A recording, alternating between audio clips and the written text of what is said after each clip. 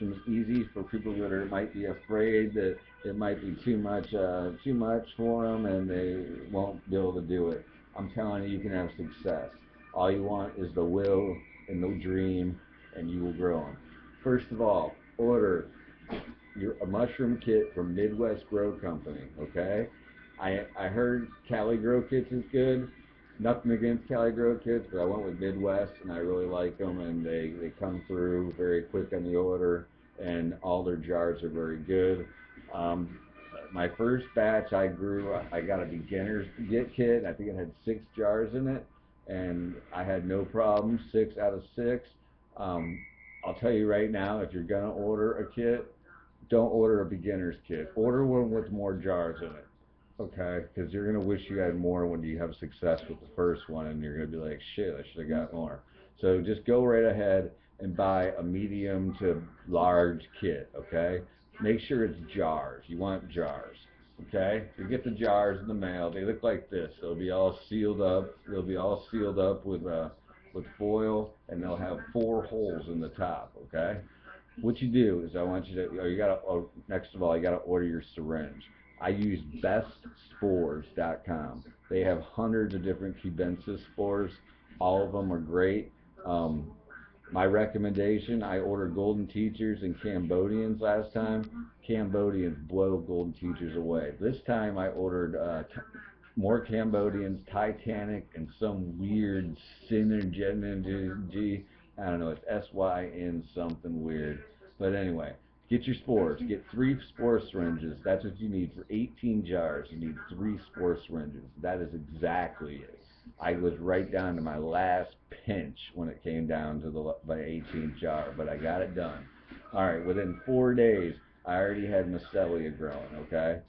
My jars were already full of mycelia. Now, the way I inoculated my jars, I don't want to leave this out. Okay, they say you need like a hood, you need like a sterile like laboratory environment, blah blah blah blah blah.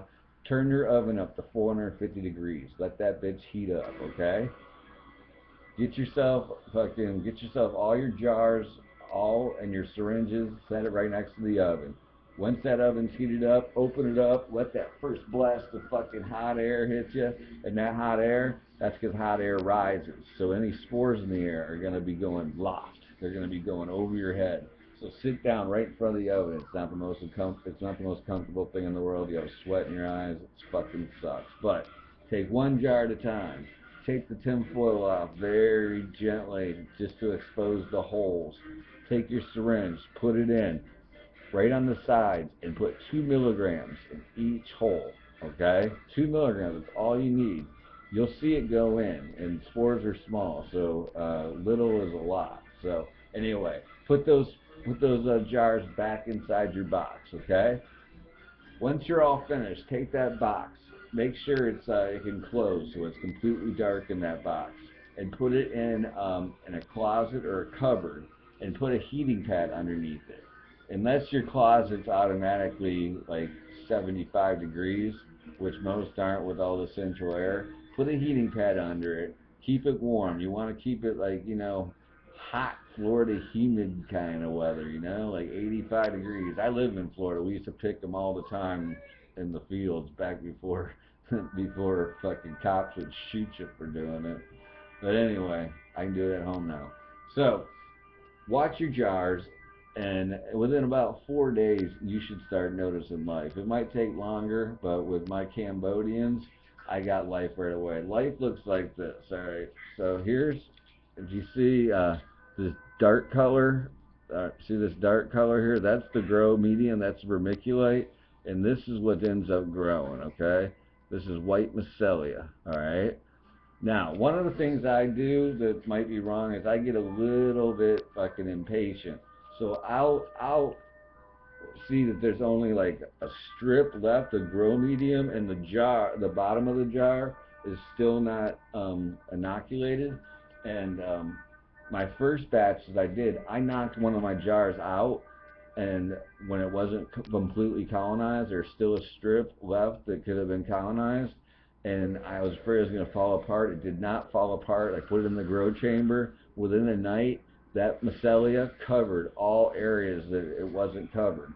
And I also got like 6 flushes out of my mushroom jars that way. And I think that's because the mushrooms have food to eat while they're fruiting. So hey, maybe I figured something out. Not recommending to do that. I've heard it's better to wait till it's fully inoculated because you might be able to get contamination. But for me, no such luck. Or I got a lot of luck and nothing bad happened. So right now I got some golden teachers, or not golden teachers. I got some Cambodians, some synergies I believe they're called, and I got some Titanics. And next video I show, I'm going to show you what's cooking. Okay. So good luck growing. Please try to grow. Don't be afraid. Order the bigger kit. And remember, bestspores.com is Midwest Grow Company. You have to order each thing different. You know, spores don't come with kits, and kits don't come with spores. Hey, happy growing, man, and peace. Anyway, feel free to ask me any questions or tell me anything that you know. I'm looking for a good recipe for some mushroom honey, so let me know. Thanks.